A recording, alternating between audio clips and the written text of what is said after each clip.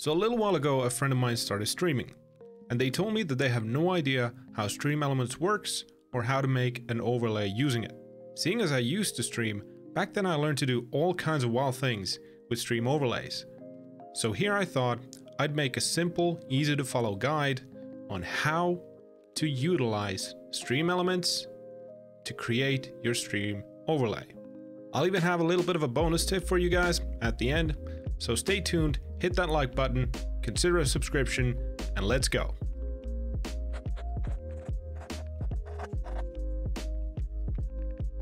So the first thing you want to do is go over to streamelements.com, log in, and head over to your dashboard.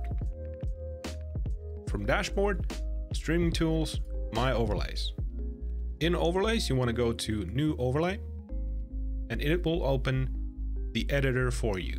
Here you choose the resolution of your stream and click start. Once you've done that, you now have a canvas that you can use. But keep in mind, this is very hard to keep track of when you're making your overlay. And that is why I strongly recommend you to design your stream outside of Streamelements and then bring a screenshot of that design into Streamelements so you can use that as reference. Let's do that right now. So we're going to go to plus, static, and image. We're going to click set image. We're going to go to upload, and in here we're going to drag and drop our screenshot. Just make sure that everything is correct. Click upload and submit. Resize it to fit the canvas. There we go. And this is our background. Now we don't want this to be visible in the overlay itself, surprisingly.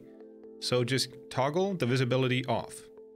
It will fade out the image in the background, but it will not be visible in the overlay itself. Now this is where you can add anything you want. So in my case, with the design that I made, I have a widget down here that is a different source than Streamelements.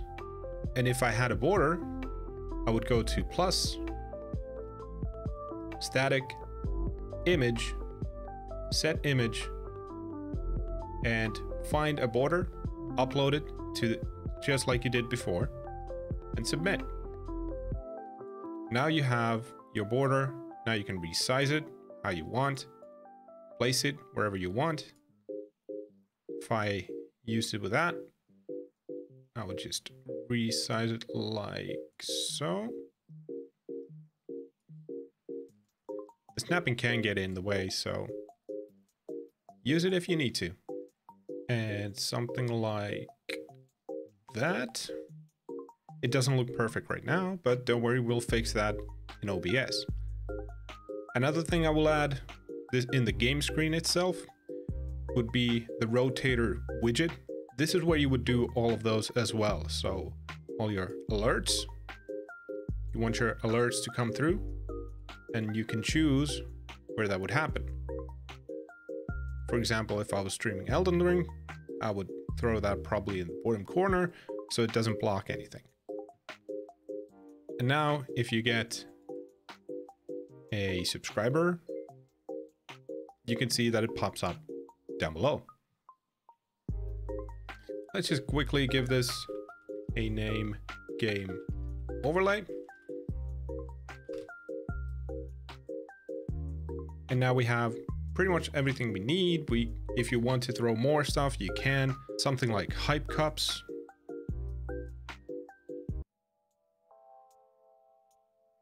I have no idea what that is. Let's just get rid of it. But possibly videos or your stream's chat, for example. If you wanted that to be visible on the game screen, for some reason, you could. like so. Then you just simply save and you bring it into OBS. But let's make the second one first so we can have a better look at how it's going to work. So that would be our game overlay. Then you go to new overlay, start, and make chat overlay, intermission, be right back, whatever you need. Once again, you want to add your design as the background. Oh, that's the text. Go to image, set image, upload, and throw in your screenshot. Upload, submit, drag to size, and finally toggle visibility off. So here you can see a bit more stuff. The rotator would go to the top. I'm going to do that in a second. This is an OBS, so don't mind that. These, the social media pop-ups, those are in the background itself, made into that. So this border right here is what we would add. Once again, plus, image, set image, upload, and drag in your camera border. Once again, upload, submit, and now you have it in here. Now you can see the true beauty. We can see exactly how big it needs to be. Just drag it into its rightful place. And there you go. Now we have our border. Just go ahead and save that. If you want to add some kind of a widget that you get a link to, and it's in this way, that it's its own overlay, you can simply go to edit, and the widget will be inside, working as it's supposed to. Just click on it, duplicate, and now you can choose to throw it into another overlay. So here we're gonna throw it in chat and the game overlay. Submit. This is done. We can just go back, go into our chat overlay, and look here. We have the widget right here. It's running, it's ready. We can resize it. This is a fantastic, just a fantastic widget. I do recommend getting it. It's so clean, it's good looking, it's so easily adjustable. The guy who made it is a beast.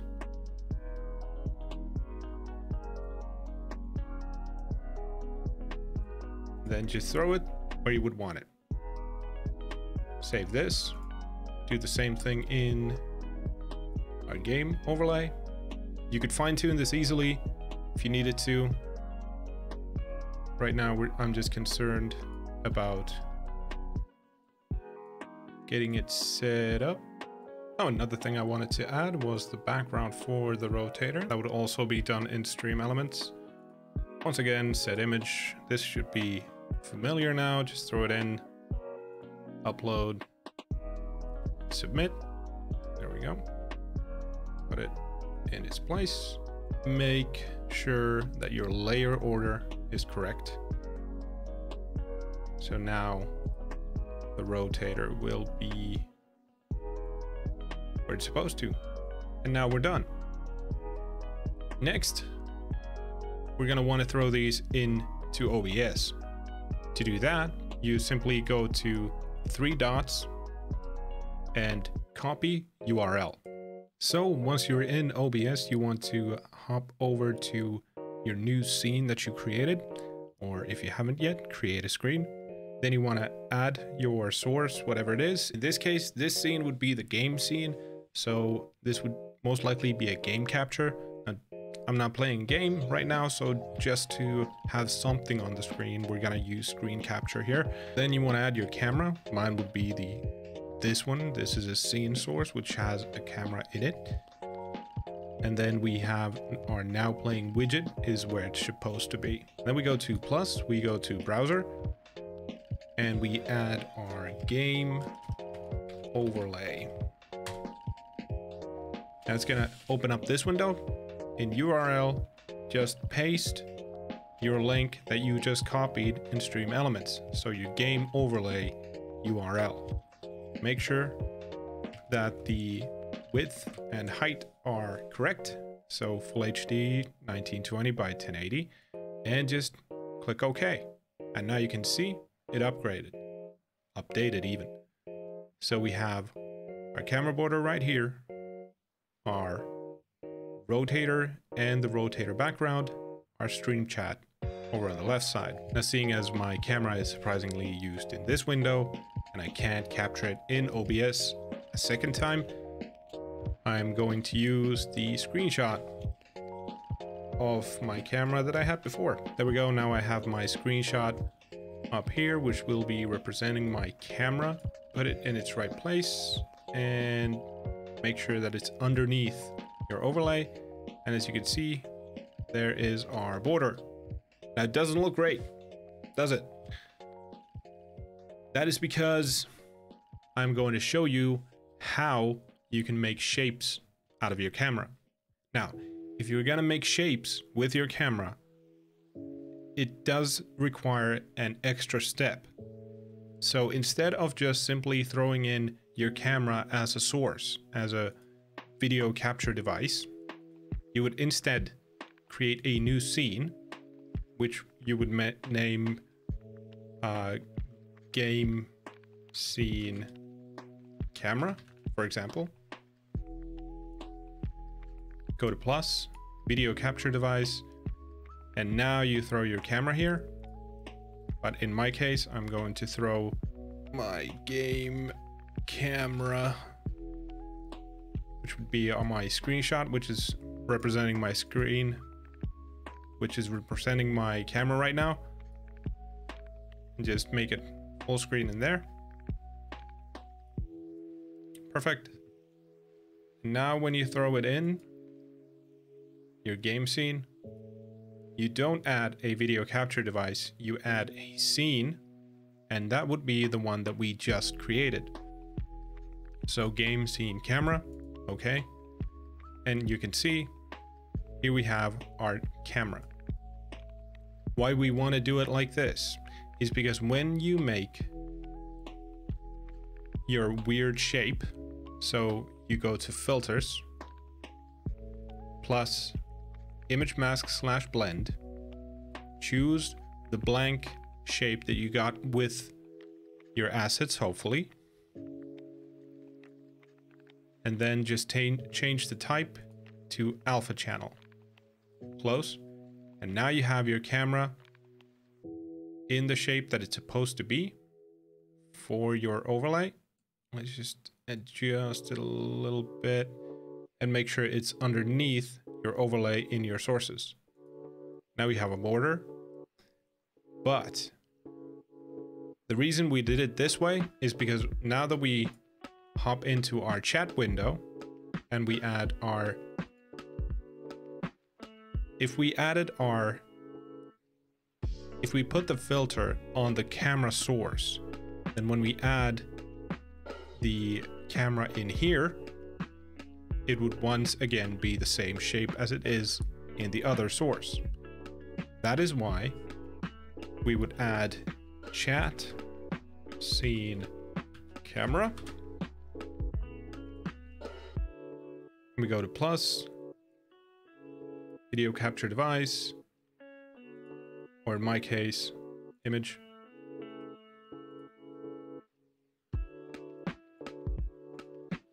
Choose your camera, make it the same way as it was before. And now when we go to our chat window or intermission screen, whatever, instead of throwing in the game scene camera, we now go to scene and choose our chat scene camera. And lo and behold, it's the same source, but it is still in its normal shape. Now you can do whatever you want with this. If you want to make it widescreen-ish, you can. You just simply stretch it out and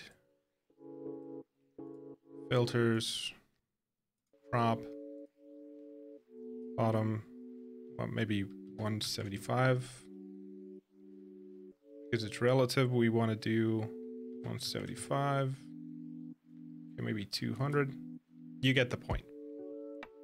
But we also wanted to add our overlay from Streamelements. So once again, go back to your Streamelements, go back to your overlays, find your chat overlay, and copy the URL. And we would do chat overlay.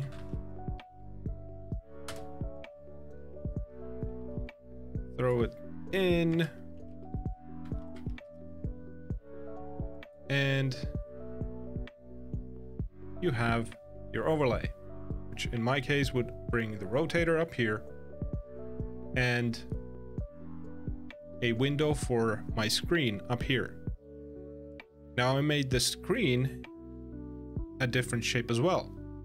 And that is fun because we can do it easily. I can just make a new scene, which would be chat screen, add a new source, which would be display capture, add existing screen. Yep. Go to example chat, add our source, which would be our scene once again, and chat screen. That is now inside. Throw it underneath the overlay so it's in line with the border. Make it the right size. And once again, filters plus image mask blend. Choose your correct mask and switch to alpha channel. And there we go. Now we have our computer screen with a border in a refreshing, different kind of shape. And that's pretty much it. So now if you wanted your notifications, they would pop up here. Your rotator is happening, you have a cam border, you have your weird shaped mask, everything is working, hopefully. Not bad, right? That is everything. That is how you import a simple stream overlay in Streamelements. I only went over how to import, how to use an overlay, not so much as how to make one. But if you're interested in something like that, let me know in the comments below. I'd be happy to make one. If you have any questions, please shoot. Just let me know and I'll be happy to answer that. Thank you so much for watching. Hope you found this video helpful or at least entertaining. Consider subscription if you did. Now we'll see you guys next time. I'm Lo-Fi. Bye.